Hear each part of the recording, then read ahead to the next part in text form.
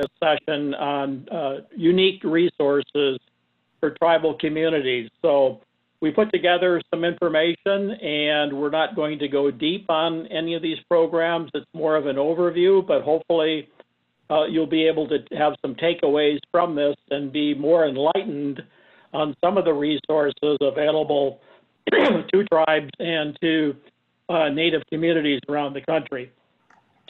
I'll first apologize. I'm sitting here through a winter up in northern Illinois, so I think as I go along, I may have to mute my phone a couple of times just to clear my throat. So I hope it doesn't become too much of an annoyance. Hold on, Russell. Give me 1 minute. Folks Sure. are saying that they can't hear, so I'm trying to make sure. Okay. Let's see.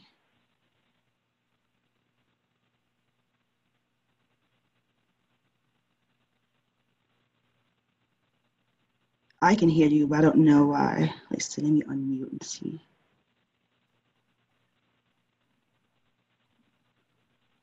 Can you guys hear now? I can hear. I wonder if just Jody's having a problem now. I can hear. The beginning, you just hadn't put live audio yet. I can hear. Okay. Can you guys mute yourselves for me, please, as well? All right, And thanks. you can hear me? Yes, we can hear you. Okay, I can hear you. right. All right, sorry about that, guys. Go ahead, Russell. Okay. Just so let's get started. So as I was mentioning, Ray, Carey, Adrian, and I got together and wanted to put together a brief overview of capital resources for tribal housing, tribal communities. I thought I would start just with a little bit of background about our Native American program at Enterprise. Some of you may know this, some of you may not. In that enterprise, created in 1982, of course, our Native programs got put together in 1997. And we had a standalone program. It was based in Albuquerque, New Mexico. And it really served the Pueblos just in New Mexico. It was a small program. It was intended to do outreach, technical assistance, and help Pueblos with their housing needs. A lot of it had to do with home repairs and starting to dig into some of the programs we're going to talk about. So that was really our start with a very specific program, very specific population, which of course has grown to be a nationwide program now.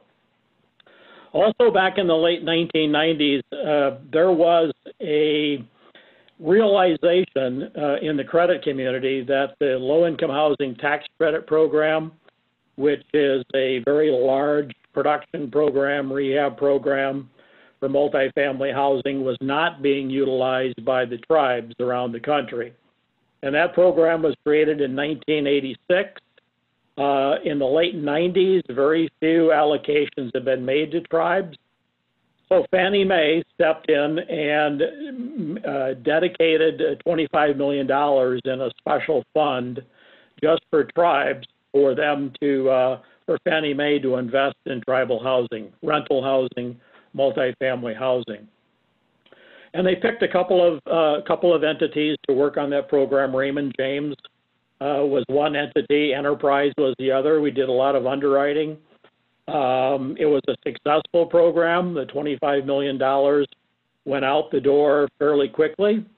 And Fannie Mae created another $25 million fund, an Indian Country Fund 2, they called it, and with the same players. And so during that period of time, from the late 90s going into 2002, 2003, Enterprise was involved in about 50 investments, 50 developments in Indian country, small to larger ones. About $100 million was invested, and right around 1,000 units were created. And so that was a real incentive for other investors to start looking at tribal housing. Once Fannie got in, and of course Fannie was a big player back then, in buying. They had as much as 40% of the market. So other investors and banks and others looking at their program, figuring that if they figure this out, how to invest on trust land and some of the other issues, sovereign immunity and other things that come up with tribes, then we should take a look at it too. So it was very beneficial, and now you have a wide variety of investors that are investing in tribal housing. In 2000, the Rose Fellowship Program started, and in that first class, there was a Rose Fellow that was stationed at Oke-Owingeh Pueblo in New Mexico, Jamie Blosser. Many of you have heard her name or familiar and know Jamie. She's still in Santa Fe, but she was in the original class, and so that program really started with someone at a Pueblo and understanding their needs and conditions for housing. And since then, that program has put Rose Fellows at Santo Domingo Pueblo in New Mexico. It has also put a fellow at Pine Ridge in South Dakota. And Keziah left there in 2019 or 2018. And then we have a current Rose Fellow at Rosebud Reservation in Mission, South Dakota, who's currently working on housing programs there. In 2003, another significant investment was made by Enterprise in Indian Country, and that was on the White Earth Reservation in Minnesota. It was the first permanent supportive housing development that had been done on a reservation. Permanent supportive housing, many of you know, is housing that's created with a heavy overlay of services. And the White Earth Tribe set up a nonprofit and built 20 units of housing on the reservation for a very specific population. It was very successful. It's gone through 15, 16 years now of permanency and programming, and they've gone on to do several other tax credit developments. We invested about $3 million in that project, and they've gone on to do other projects, including more permanent supportive housing. In 2008, the Native American program, there was some consolidation that went on with Enterprise, some reorganization. Of course, this was the beginning of the recession in 2008. And so the Native American program was merged with the rural program and housed in Santa Fe, New Mexico, where it was for a number of years until the director there retired. And then, of course, the Rural Native American Initiative continues on today in 2020 with programming and our work in Indian Country. So, Adrian, let's go to the next slide. Just take a brief look at the agenda for the session. So I wanted to talk about some of the bigger programs that tribes are accessing, and these are both in the areas of single-family housing, multifamily housing. Some of these programs can be used for both. And then just talk a little bit about some of the other housing support that's out there and technical assistance that's going on across the country and who's involved in that. So let's go to the next slide, Adrian. And we'll first talk about the 184 program. The Section 184 program was created in 1992. It was very specific to tribal members and tribes and TDHEs, tribally designated housing entities or housing authorities. They're the only ones that can use this program. There was a lack of credit, underserved populations on the reservations across the country. This program was intended to help solve those issues. And since 1992, about a little over $7 billion has been put into mortgages and lending across the country. You have to be a federally recognized tribe to access this program. And if you're an individual, you have to be an enrolled member of a tribe, federally recognized tribe. And that means different enrollment procedures for different tribes, but that's one of the criteria for this program. It does target single-family mortgages, and it is an annual appropriation for guaranteed authority by Congress. So, and it is a nationwide program, so it does cover just about every area of the country. The next slide. So it's primarily intended for a person's, a household's primary residence. It's not a program that can be used for second homes or investment properties. Again, available to all Native communities. The next slide. So this program can be used to purchase an existing home. You can build a new home with it. You can site build, hire a contractor and build a home on site. You can also use it for modular housing.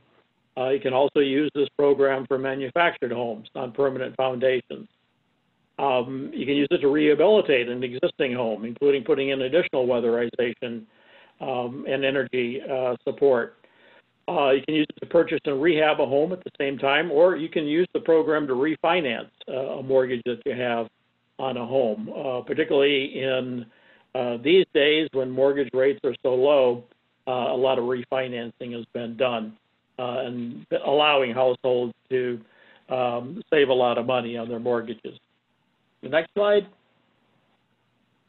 So for a new homeowner, again, to buy a home, build a new home, and rehabilitate an existing home. If you're a current homeowner, you can refinance and take cash out, take out an equity piece from your home, or you can rehabilitate, put in new kitchen, upgrade homes, add bedrooms, things like that. So a very, very typical mortgage type product in those regards as far as for a new homeowner or current homeowner. The next slide. So what is unique about this program, besides being available just to natives, is that it is a 100% guaranteed loan through HUD. And so this gives lenders a lot of comfort from the standpoint of being able to make loans in remote areas, on reservations, small communities, and knowing that if there is a default, that there will be a payback through the guarantee. Local lenders are involved in this process. There are no income limits to this program. So like some of the other programs we'll talk about and some of the block grant funding for affordable housing that we're involved in, both on single family and on the rental side, there are no income limits for this program. And you can basically take out a loan in a lot of different areas. You don't have to be on a reservation or in a tribal community. There are people that are using this loan program in some of the urban areas across the country. The low down payment requirements, as you see on the slide, are 2.25%. It's been that way for a long time. I'm not sure why they have a split at $50,000 as the breaking point for the reduction in the down payment. There is also a guaranteed fee. Excuse me, a guarantee fee that's built in, that can be built into the loan, and this helps reduce the cost of the program and allows for the program to continue as it has since 1992. If you have a loan that is loan to value of greater than 78%, there's also an add-on to your interest rate of the 0.25% mortgage insurance premium that is included in your cost. One of the big pluses for this program is that the loans are assumable. And I don't know of very many programs out there, if any, where you're having loans that can be assumed by the next person that buys the house. Most loans are due on sale, or if you refinance, you're basically getting whatever rate is out there in the environment today. So what makes this unique is that there's been some strategies that some tribes have used. As I mentioned before, not only do individuals borrow under this program, but tribes can borrow under this program. An example would be the Oneida tribe in Wisconsin. They borrowed money under the 184 program to build 20 homes. And at the same time, they were working with their tribal members to get them credit ready to be able to buy these homes from the tribe once they were fully constructed. So the strategy here was to take out the 184 loan while interest rates are low, knowing that when the homes are completed and they have qualified members that can assume these loans, they'll get the benefits of that low interest rate on these loans. So it's a great feature, particularly in today's interest rate environment. The next slide, just an example of some of the loan limits that you'll see around the country. And this $294,515, right down to the exact dollar amount, is our loan amounts that are set by HUD under the programming. And I set that out as that's kind of the maximum around the country for rural areas, remote areas. I picked this one out of Rolette, North Dakota, near the Turtle Mountain Chippewa tribe. That's what their maximum loan amount is for a one-unit structure. You go to Chicago, Illinois, which they can make 184 loans in the city. You go up much higher limits, and you'll see this, and there's charts that are available at HUD to show you what the loan limits are. Even though they go up significantly in bigger cities, it's still problematic on the West Coast, particularly where high housing costs are in place. These do change yearly. They do make these adjustments, but in some cases they still cause a problem. The next slide, just on some of the housing challenges, program challenges for the 184. The 184 actually is being looked at right now as far as changes. They've gone out for public comment and consultation with the tribes and have gotten a lot of input from the lenders that are involved in this program. There's probably over 150 lenders across the country that can make loans under this program. And they've all started to submit comments on improving this program. And they're interested in trying to expand the program because even though there's been a significant amount of loans made across the country, they are still not utilizing the full guarantee authority that this program has. So in other words, Congress every year has to appropriate guarantee authority for this program. Lenders will make the loan. They will sell off the guarantee in the secondary market for liquidity and keep making more loans. And this program can make as many loans in a particular year all the way up to the limits of the guarantee authority that's issued by Congress. But they've never gotten to that authority limit. In fact, well below it. So there's a lot of room for more loans that can be made.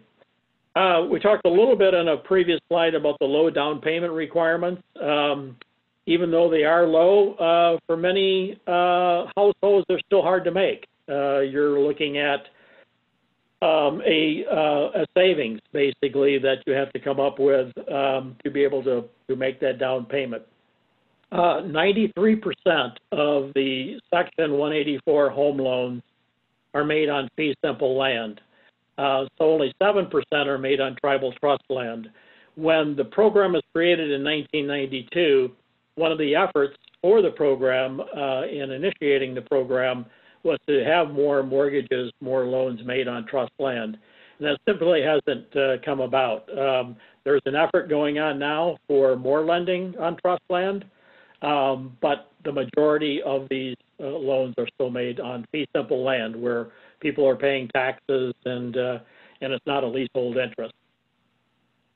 The program also could use more lenders, even though there might be over 150 lenders that are all not active. I put down 3 lenders here that are quite active.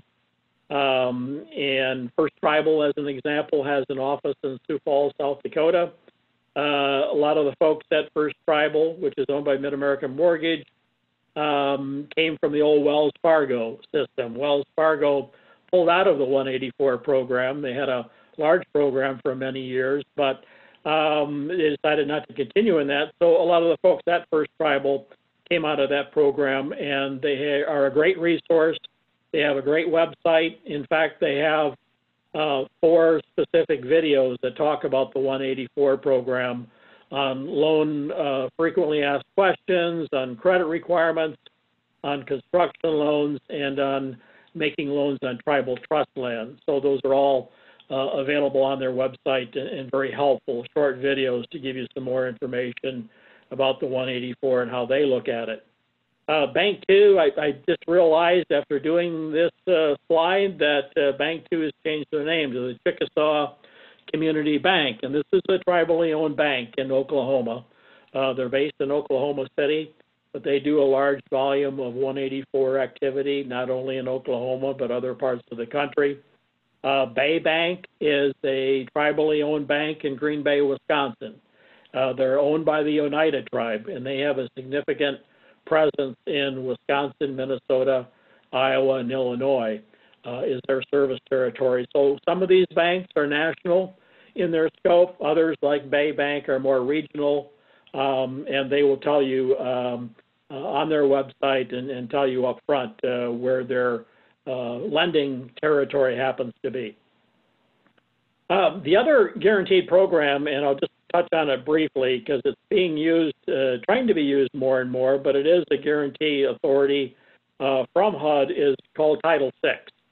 And Title VI is a way for a tribe, TDHA, Tribal Housing Authority, to take their Indian Housing Block Grant dollars, their NAHASA dollars, and we'll talk about that in a minute, and being able to leverage those dollars into a loan and to be able to help with infrastructure and to build homes in their communities. And it's been used in a number of communities. It's really, taking your current and future payments that you're going to be receiving under block grant and just leveraging them into a loan so you can do something now rather than maybe taking smaller amounts of money and having to do less over the next 5 years or so. So the next slide just shows a few of the resources that are out there, and these are all accessible via the internet and the web. One that I'll point out, the Tribal Leaders Handbook on Home Ownership, was a publication both online and in print that was put out by the Center for Indian Country Development. Minneapolis Federal Reserve Bank, they started this center in 2015. And early on in that process, they actually looked at the handbook that we had done at Enterprise for tribal housing in New Mexico. That original handbook was done in 2003 by our original staff in New Mexico. And of course, much of the information had become outdated. So we made an effort in 2016 to update that handbook. And we worked with a housing finance agency in New Mexico that's very active there, and with some other partners, and put that information together in the handbook. They liked that idea at the Center for Indian Country Development, so they expanded that into a national resource that's out there and again available to anyone that wants to access it. And we have copies also at Enterprise if you want a hard copy. And then just some of the other information that's out there, different resource guides that are available if people are wanting to dig into more of the Section 184 program. So the next slide, we're going to talk about the Indian Housing Block Grant Program. And many times you'll hear the reference to NAHASDA, the Native American Housing and Self-Determination Act. NAHASDA is the acronym.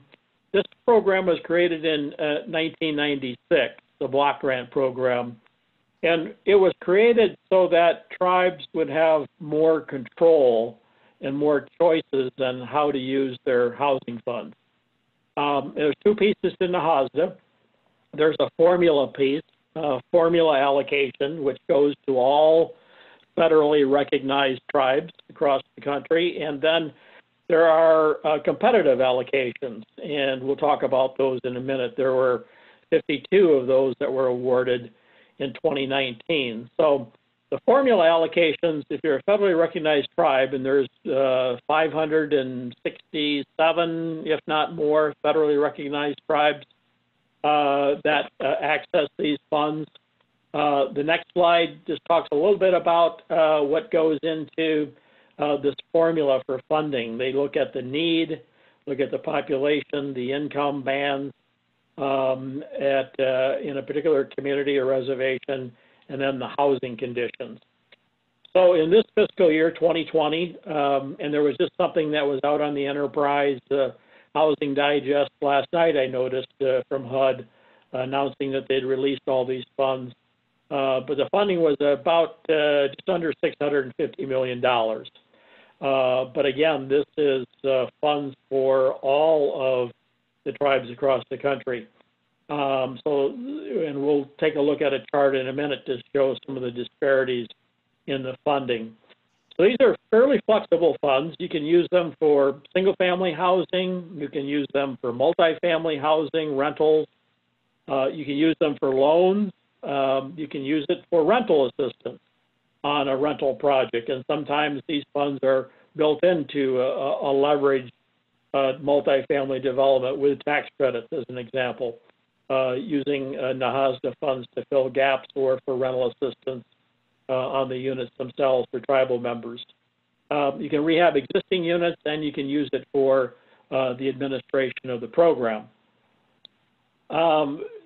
So the tribes typically determine how they want to use their funds. They have an Indian housing plan, typically a 2-year plan that gets submitted to HUD.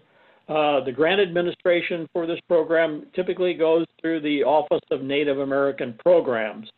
And they have 6 large offices around the country that handle the grant administration for particular regions. And I listed the areas there. Chicago probably has the biggest area, but the fewest tribes. They cover everything east of the Mississippi, including, and they also take care of Minnesota and Iowa. And then as you go further west, more tribes, more activity, certainly more grant administration. So the next slide just gives you an example of the allocation that goes to some tribes. And all tribes obviously aren't the same. They're geographically different, culturally different, and the size of the tribes, obviously, both from the tribal members that are in the service area, which is taken into account. Tribes do normally have to designate a service area where a substantial number of their members live. It could be on the reservation or nearby communities and such. And then they'll also take a look at the enrolled members of the tribe who may not be living on that reservation. They could be anywhere in the country, anywhere in the world, actually. And then the allocations are made based on a formula. So as an example, we've done work with Lakota Sioux and in Pine Ridge, and they get almost $11 million of NAHASDA funding per year. The NAHASDA funding, unfortunately, for the last 10 years or so, has basically been flatlined with the federal budget. So this $650 million of NAHASDA funding has not changed much. And as we all know, with costs going up, construction costs, administrative costs, wages and such, you end up with the same amount of dollars, but really getting less from the program. At Pine Ridge, they use a lot of their dollars for rehabbing existing units. The Housing Authority at Pine Ridge manages, I believe, almost 1,300 units on the reservation. And so they have a large staff that does rehab on turnovers and rental units there, not a whole lot that's going into new construction. Navajo, very large area, Arizona, New Mexico, Utah, very large enrollment, very large allocation, but again, lots of communities, lots of people to serve. Then we get to some very small tribes, and some tribes that are just maybe in many cases 200, 300 members, if not less. And the minimum allocation seems to be around this $47,000 or so. And as I've talked to some of the tribal communities, in California has a number of these, they really can't do much with $47,000. They contract out maybe for an administrator. They do some repair type loans, grants and such, but they're really challenged by the small amount that they get. Red Cliff Chippewa, a tribe in northern Wisconsin on Lake Superior, about $1 million. We worked with them on home ownership. Tohono O'odham is in Arizona, 2 million acres reservation on uniquely both sides of the border in Mexico and in Arizona. Very spread out, large enrollment, but again, just about $4 million for their Nahaska formula driven. The next slide, just on the competitive side of the Indian Housing Block Grant. 52 awards in 2019, $200 million. And I just used this example of Red Cliff. They put together a package where previously we looked at Red Cliff having a formula allocation of just over $1 million for their program. Well, they also applied under the competitive side of the Indian Housing Block Grant. So they put together a program for their housing and were awarded additional almost $5 million. I put on here grant writers are a key. They're a big part of putting together a competitive application, and it is very competitive. And so congratulations to those that were able to get through that process and get additional money. The next slide, just a bit about the Indian Community Development Block Grant Program. Many of you have probably heard with communities across the country, the Community Development Block Grant Program.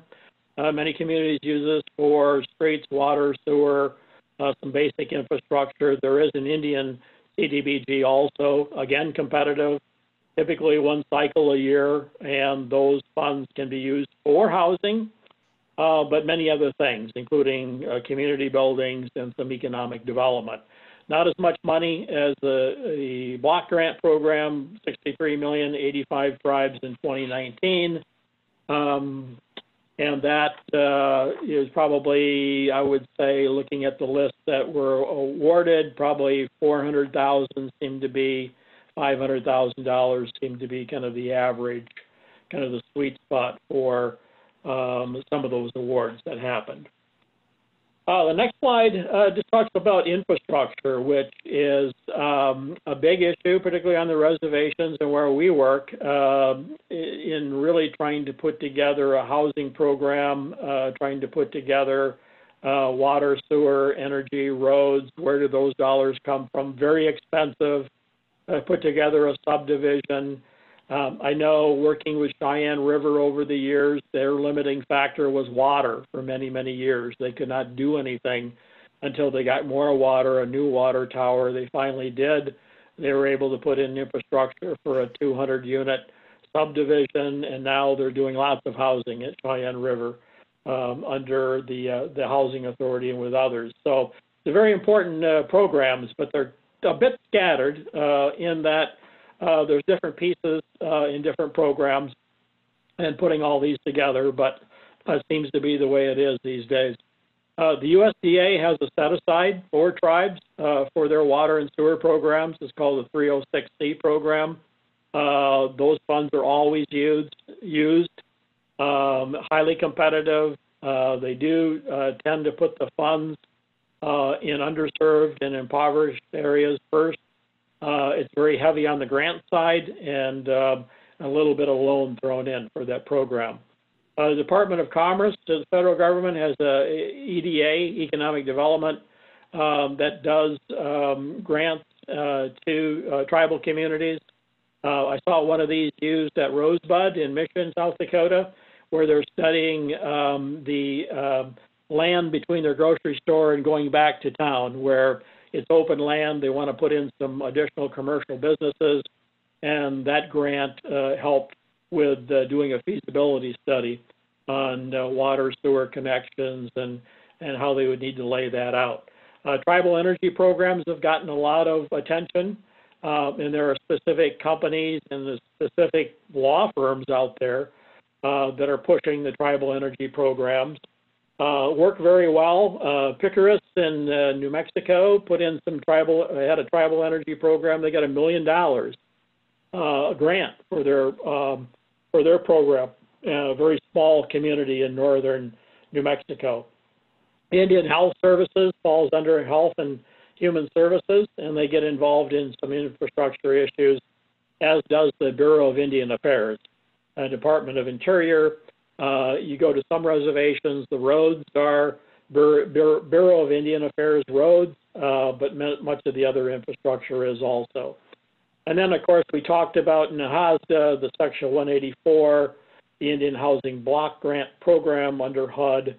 And then I'll mention just briefly, Veterans Administration does have a Native Homeownership Direct Program just for Native Americans. The Veterans Administration, of course, has a housing program for all veterans. It's a guaranteed program also.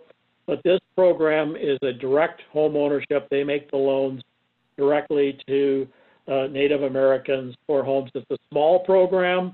Not many people know about it, but hopefully it's starting to pick up with some activity across the country. The Veterans Administration also has worked with HUD in issuing what are called VASH vouchers, Veterans Administration Supportive Housing Vouchers.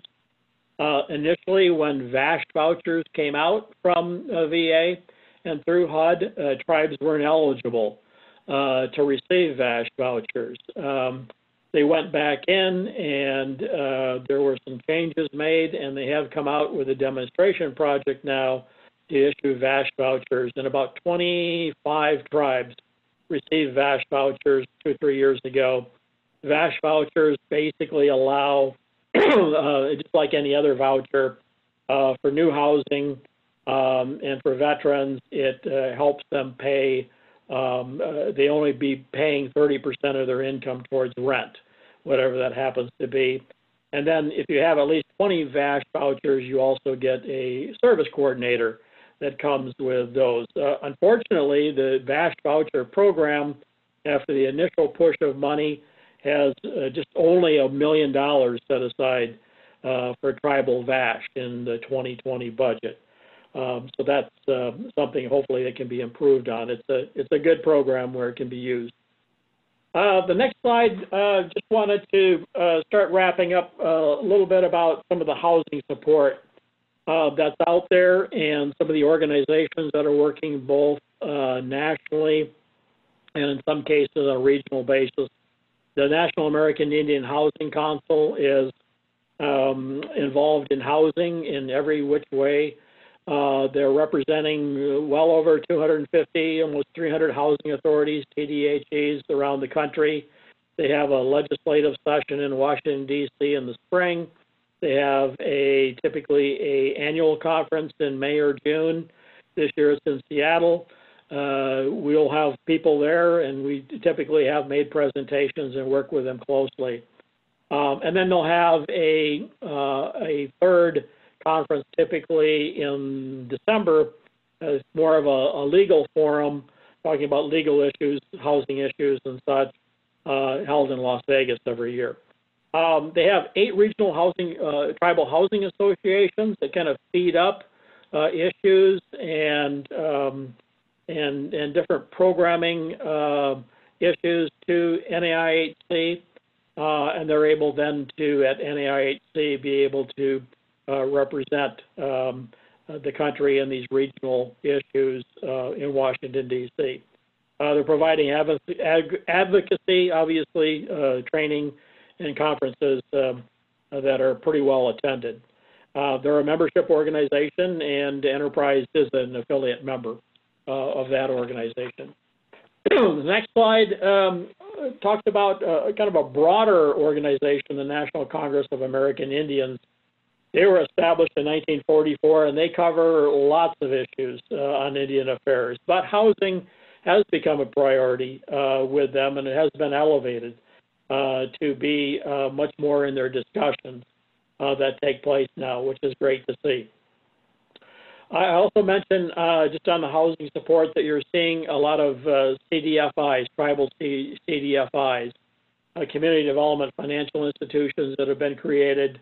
There's CDFIs all across the country. There's probably 70 to 80 maybe that are tribal CDFIs. They're not all involved in housing. A lot of them do business lending, but we're starting to see CDFIs take on that housing role, particularly in South Dakota.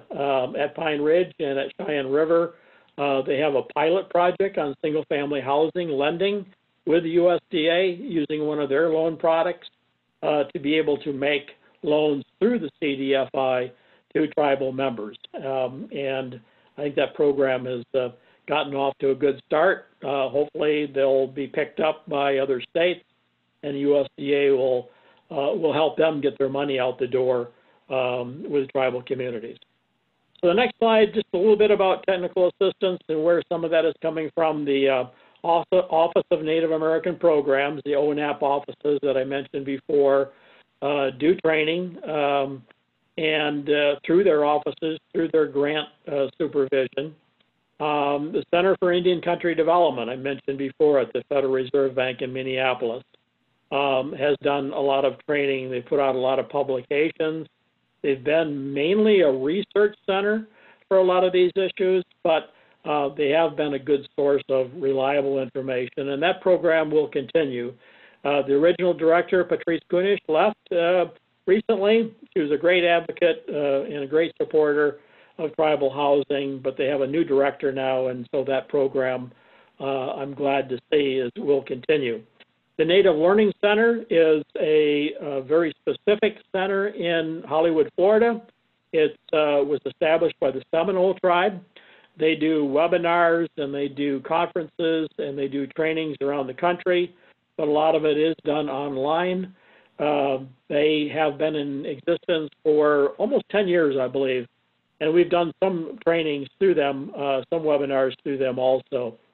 But again, another good resource for tribes to take advantage of. And then, of course, I listed ourselves, Enterprise Community Partners, through our Section 4 programming, our trainings in single-family housing, multifamily housing. We've done a lot of trainings in permanent supportive housing, and then the establishment of the Sustainable Native Communities Collaborative, which many of you were familiar with if you know Joseph Kunkel and that group that got started. They've been kind of absorbed now into mass design, but still doing lots of tribal work and design issues with tribes across the country, and do great work.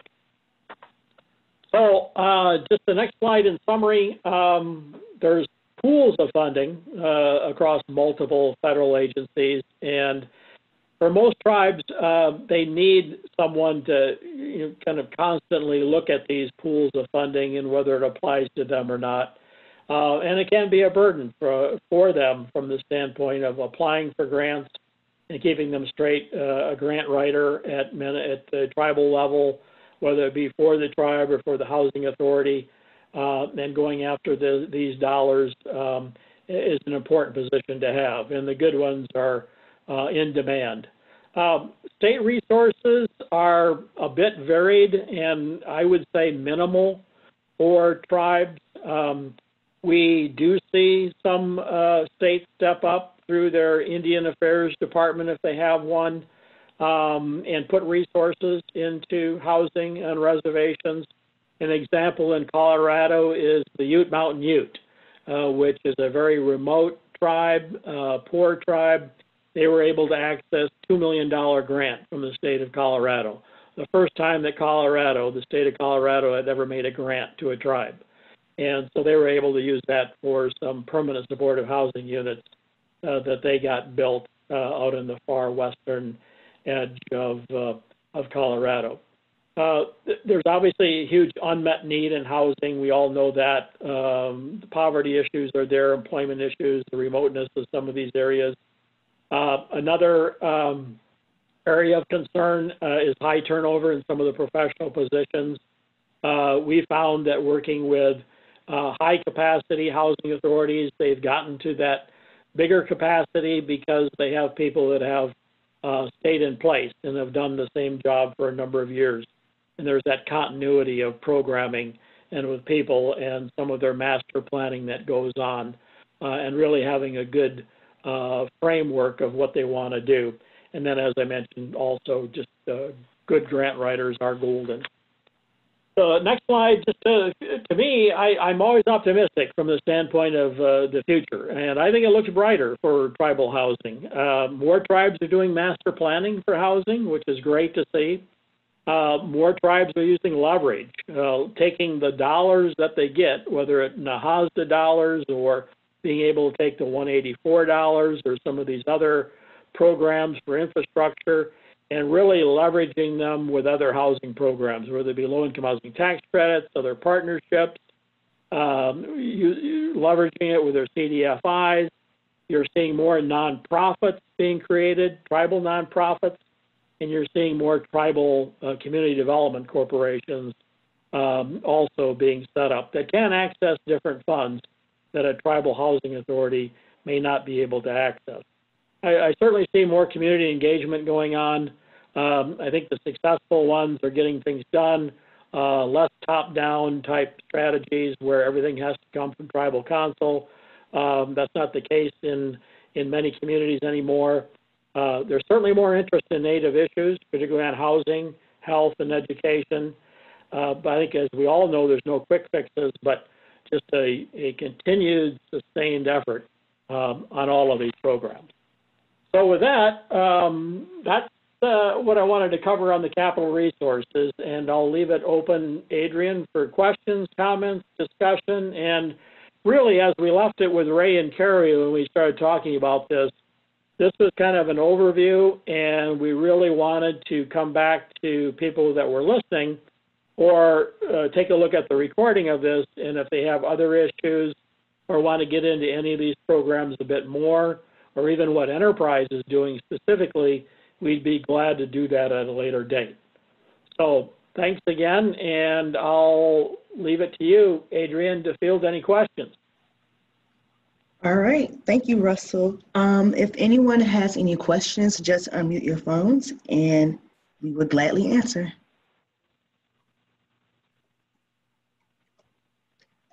This is Carrie. I was just curious. We talked in our meeting about trying to increase tribes' usage of LIHTC funding, and I was just curious what barriers, like, would they access like the state with that they're within, like LIHTC allocation, or is there a separate LIHTC allocation for tribal communities, or how might that work? Yeah, good question, Carrie. There are different approaches by states on LIHTC, and an example would be North Dakota has 10% of their tax credits set aside for tribes every year.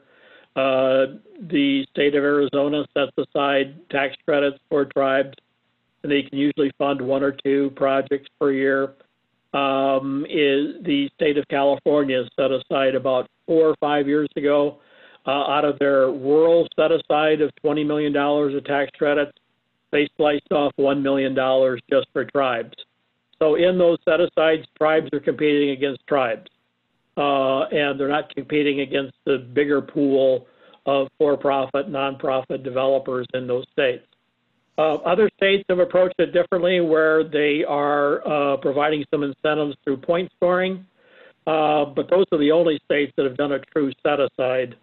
The other limiting factor is getting a good consultant. As we all know, LIHTC is pretty comprehensive, pretty difficult to understand and put together a competitive application. So there's only a handful of consultants out there that do this with tribes. And so we know typically who they are and who the good ones are and who the ones are to avoid. So when asked, we provide that, and we're always looking for, additional organizations that want to do more work in this area. It's a continuing process of looking for more good consultants. Thank you.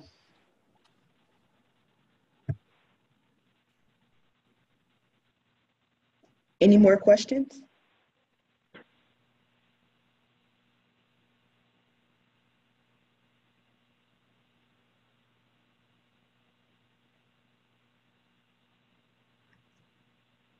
Okay, I guess Carrie was the only person who had questions. Russell, do you have anything else to add?